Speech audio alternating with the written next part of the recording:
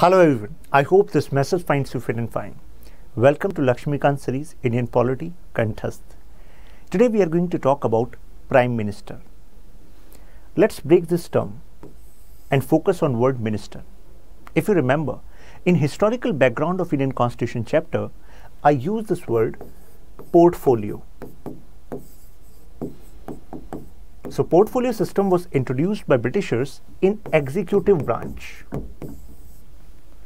It simply means one person will be responsible for specific departments. And now take a look over minister. If you're a member of parliament, say Lok Sabha, and you have some question with respect to health department, then you can directly ask this question from health minister. Directly means obviously you have to submit that question in the Lok Sabha. But the point is, you know who is the point of contact. Don't you think it is a feature of responsible government? Now minister concerned has to answer about the activities, failures, achievements of respective departments. Now to guide these ministers, to actually regulate these ministers and departments, to guide them for a particular vision, we made this one position Prime Minister. The word prime was added, right? So this is the list of Prime Ministers. Now, primus inter pares. This word is used most commonly for this position of Prime Minister. But it means first among equals, not chief of the ministers concerned. What is the difference? First among equals means all ministers are equals and Prime Minister is just first among them. Do you think it is true in case of India's political system? In case of India's parliamentary system? No. Because in our system, we use the word Prime Minister. But in our system, Prime Minister is supreme. Means above Council of Ministers. Right? Real power is in the hand of Prime Minister. What kind of real powers we are talking about? I am going to discuss. Lord Morley agrees on this word. Yes. Primus inter pares should be the word.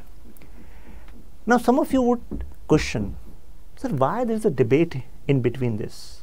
Whether you adopt first model or second model, what change we are going to have? Yes, there is a change. If I ask, which system do you think is more democratic in nature?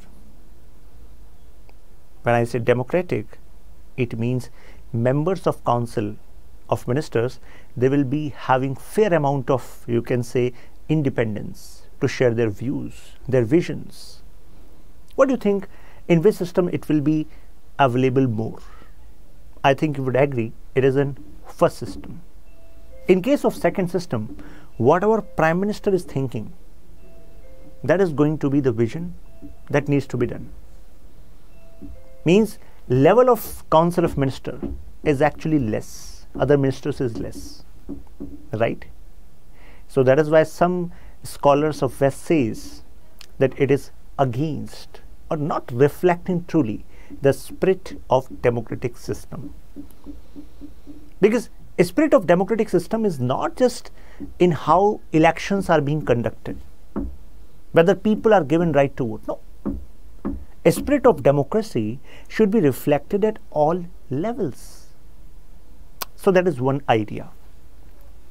I am sharing these views because UPSC is making such statements in prelims as well nowadays, right? Introduction.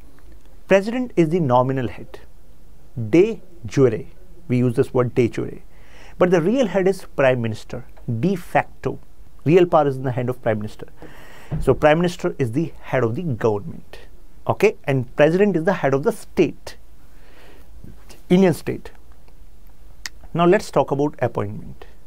So Prime Minister is appointed by President. Please remember, for the post of PM, in India we have no election. There is no election for the post of Prime Minister. Some of you would say, those who have just entered into this domain of polity, sir, we voted for Modi. In previous election, we voted for this person. You voted for your local MP, Lok Sabha MP. Okay, you have not voted for directly for the position of Prime Minister. Okay, it was eventual. Okay, that if more than 50% members of Lok Sabha belonging to this particular party, say BJP, and BJP has projected, yes, for us, Prime Minister position is going to be given to Honorable, say, Modi ji, right? So it is eventual, but there is no election. Now some of you would say, sir, it means indirect election must be there. No, I am saying no election. Whether direct or indirect, Prime Minister is appointed. Appointed by whom? President. Now whether President can appoint anyone as Prime Minister of India? No. There is some guideline for this, because our Constitution says Prime Minister shall be appointed by the President, but does not imply that President is free to appoint anyone as Prime Minister. There is a guideline. What is the guideline? That President has to appoint leader of the majority party in the Lok Sabha as the Prime Minister. Now, does it mean that member should necessarily be the member of Lok Sabha? Means whomsoever is being appointed as Prime Minister by Honorable President should be necessarily member of Lok Sabha. Now tell me, the statement is true or false? So those students who are reading this statements and thinking, sir, it must be true. My answer to you is, the statement is false. Why it is false? I have used the word leader of majority party in Lok Sabha. Nowhere I have mentioned member of Lok Sabha. Right? For example, BJP got more than 50% seats in Lok Sabha. So it means in Lok Sabha, majority party becomes BJP. And now BJP says, this Shashank Tyagi working in Delhi and teaching UPSC aspirants, civil service aspirants, Indian polity, and we want him to be Prime Minister of India. Now tell me, is there any apprehensions in this from the legal standpoint? No apprehensions. Because majority party in Lok Sabha has chosen me as a leader. So now I am going to receive a letter from Rashtrapati Bhavan that you have to come and you have to take oath for this position of Prime Minister. Okay? So I am not a member of even Lok Sabha or Rajya Sabha. But within 6 months, I have to become member of either Lok Sabha or Rajya Sabha. Otherwise, I will be removed from my position constitutionally. Right? So it means majority of the members should choose that person as the leader. Clear?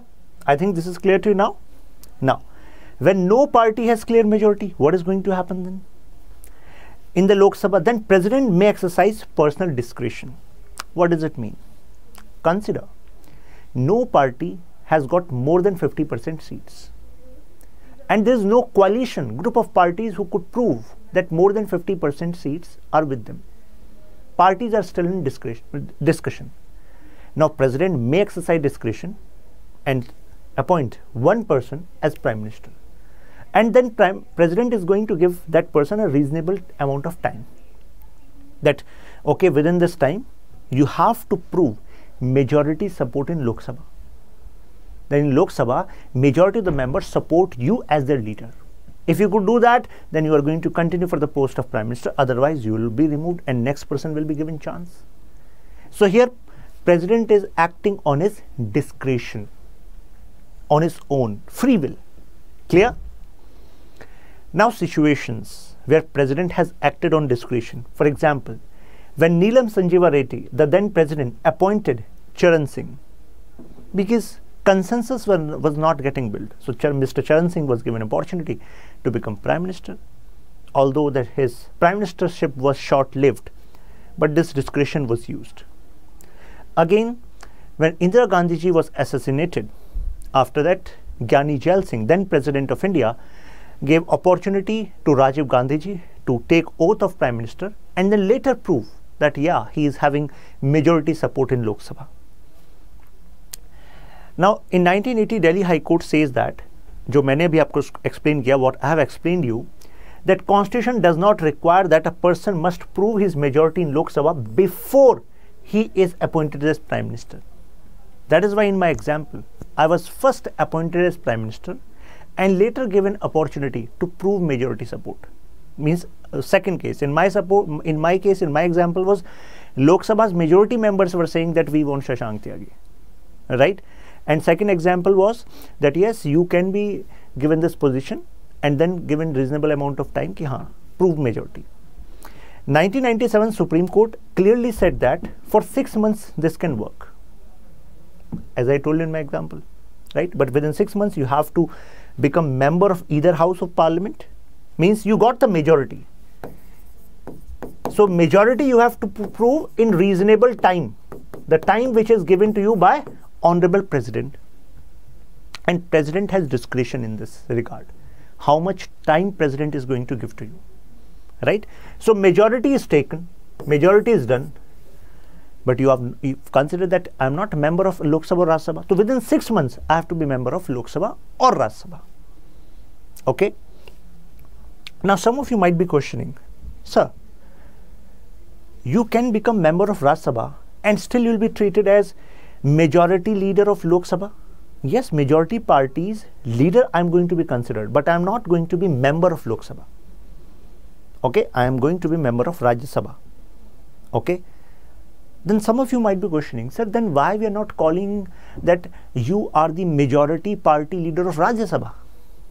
My friends, because whomsoever is going to form the government at union should be the person or the party getting majority support in Lok Sabha, because Lok Sabha elections decide who is going to be the who is going to form the government, and that is why majority support of Lok Sabha is used, not Rajya Sabha.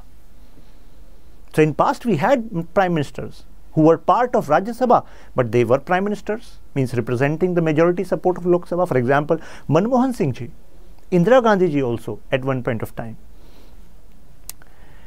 In 1997, Supreme Court held that person who is not member either of House of Parliament can be appointed as Prime Minister for 6 months, within which he should be a member of either house. I have explained to you. 3 Prime Ministers, Indira Gandhi ji, Dev Gowda and Manmohan Singh, they were members of Rajya Sabha. Okay. But now how our parliamentary system, our model with regard to Prime Minister is different from Britain's. In Britain, Prime Minister need to be member of lower house. But in our case, you can become member of lower or upper house, both will work. House of Commons, because there the upper house is House of Lords, right? Now oath. So who gives the oath? Oath is administered by Honorable President, right? Tenure. There's no fixed tenure for the position of Prime Minister. If one statement by UPSC says Prime Minister's office, the position of Prime Minister has tenure of 5 years, that is wrong.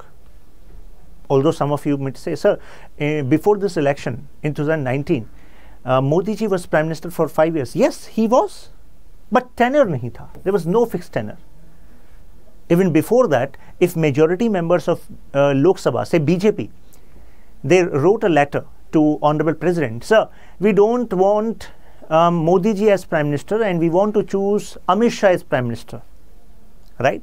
So it means they are shifting the confidence, right? So this can happen. Prime Minister then need to resign, right? So no fixed tenure is there. Okay.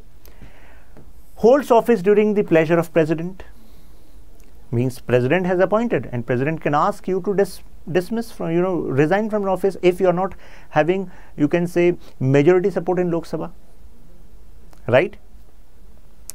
Cannot be dismissed as long as he enjoys majority support in Lok Sabha, right? Till the point you have majority support, you cannot be dismissed. Okay.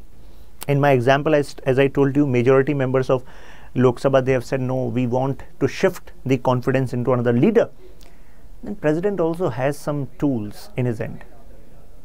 If his dismissal has not been done yet, so he has power to dissolve even Lok Sabha, means he has power to convey advice to Honorable President, sir, please dissolve Lok Sabha.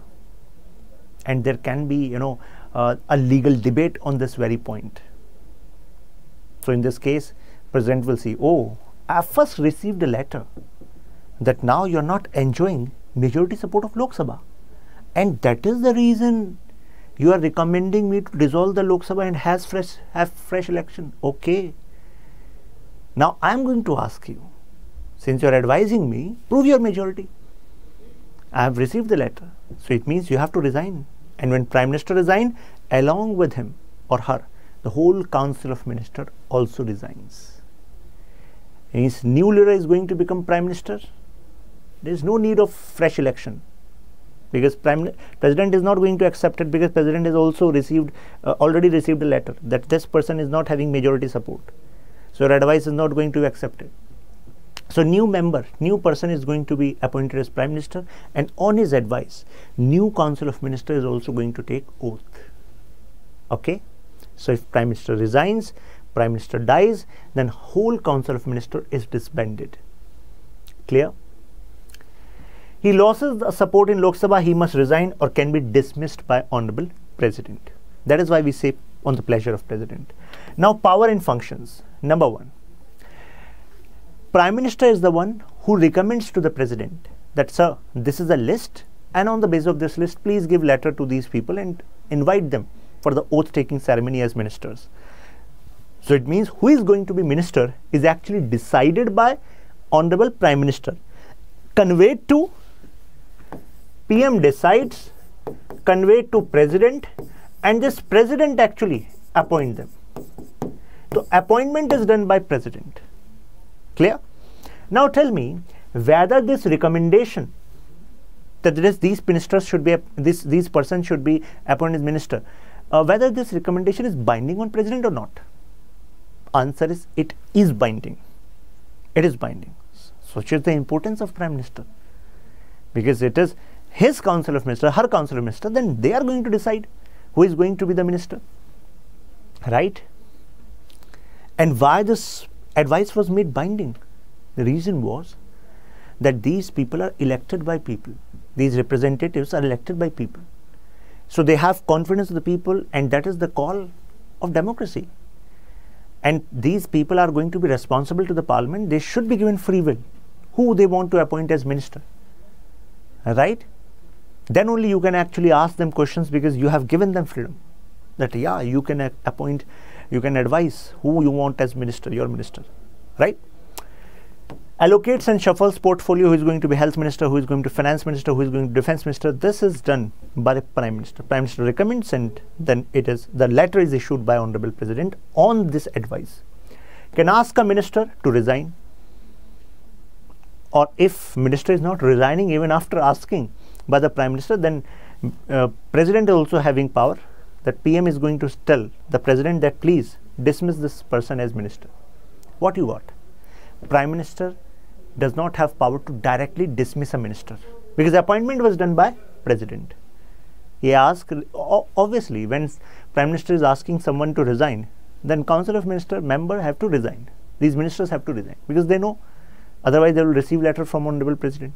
Right? Preside over the Council of Minister. Preside means to have the meeting, to hold the meeting, the chief person. Guide, direct, control, coordinate the activities of all minister. That is what I have told you in start. If he resigns or dies, what happens? Entire Council of Minister collapses. Clear? So please remember this in relation to Council of Minister. So power in relation to Council of Minister. Now, last key. He made a statement on Prime Minister. He said, is central to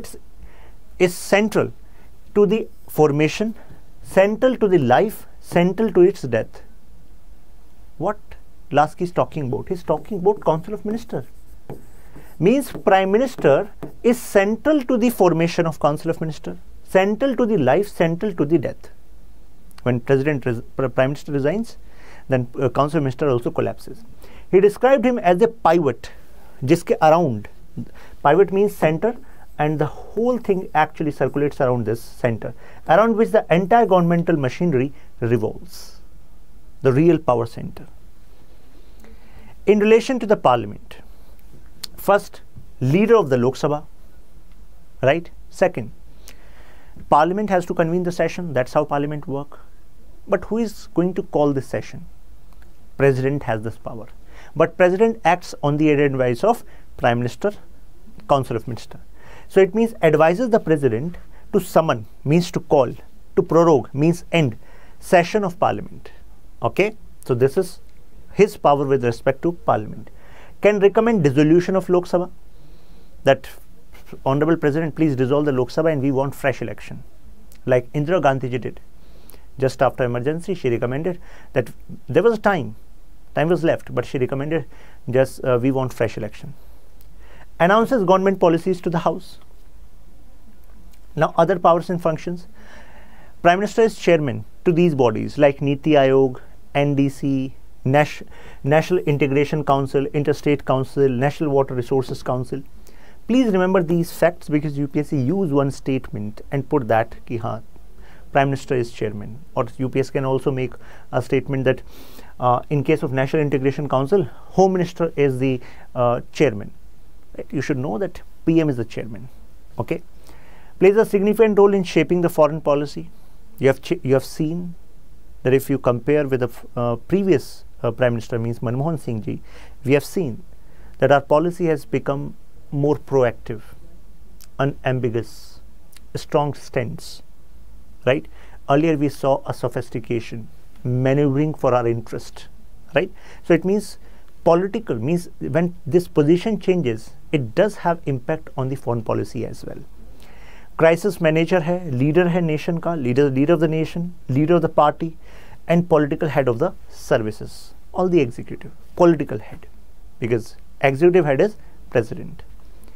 So now relationship with President, you know that Prime Minister is along with Council of Minister for the aid and advice of President. Article 74 says that.